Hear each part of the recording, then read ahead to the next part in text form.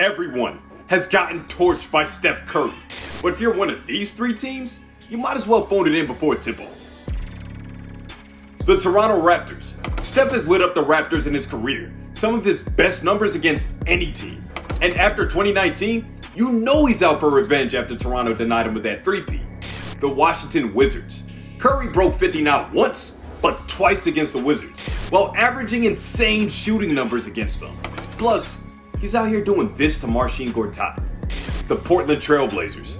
The whole NBA world loves a Dame Steph matchup. Well, except for the Blazers. Steph owns Dame in the playoffs, including a sweep in 2019 when Steph didn't have KD. Steph averages 28 a game against Portland in his career, his highest against any team, and dropped a career-high 62 on them in 2021. No team is excited to play 30, but if you're the Raptors, Wizards, or Blazers, just phone it in. It's over.